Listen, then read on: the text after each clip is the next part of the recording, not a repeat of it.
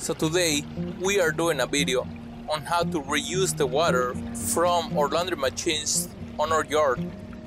We'll be storing the water from the laundry discharge line into a container and distribute it through a garden hose to a desired area. The items we'll need are an 18-gallon container, a garden hose, a heavy-duty plastic crate, 1 1/4 PVC elbow, and a 1 1/4 PVC pipe.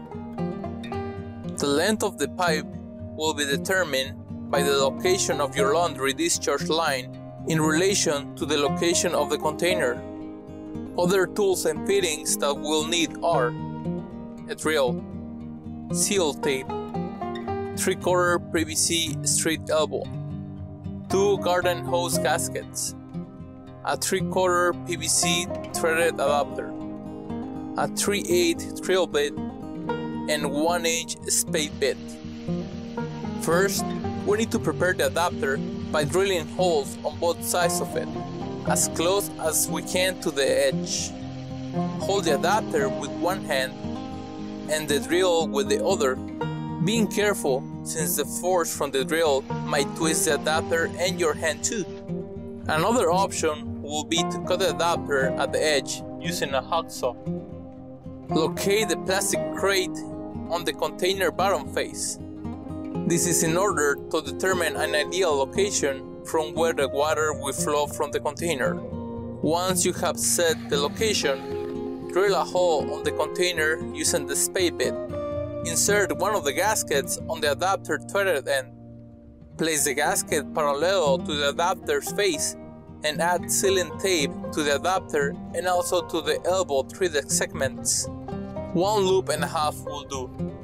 Insert the adapter through the hole on the container. We'll need to insert another gasket on the threaded segment that sticks out of the container. Attach the straight elbow to the adapter's threaded end. Place the prepared container on top of the crate and pass the elbow through one of the openings from the plastic crate. Cut a bigger opening on the crate in case the cutout is not big enough. Pass the garden hose through one of the crate side cutouts and thread it to the straight elbow. The container is now ready to be set next to the laundry machine discharge line. On my case, my laundry machine is inside a detached garage next to a window. You'll need to have a similar setting in order to use this system. The PVC pipe needs to be attached to the laundry discharge line. Here is where you'll need to determine the length of the PVC pipe.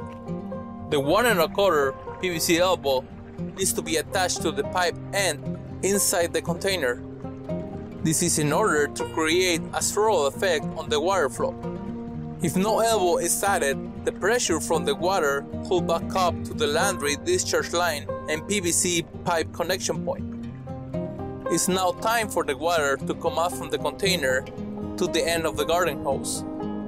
We can relocate the water to a desired location on our lawn or garden as long as we have a long enough garden hose. This will do for today. Hopefully you could help conserve water using this or a similar setup. Check the video description box for all the links to the items used on this video. I'll also list other of my water saving irrigation systems videos as well. And don't forget to share, like, subscribe for more of this type of content. For more tutorials, how-to, and product videos, visit handynoah.com.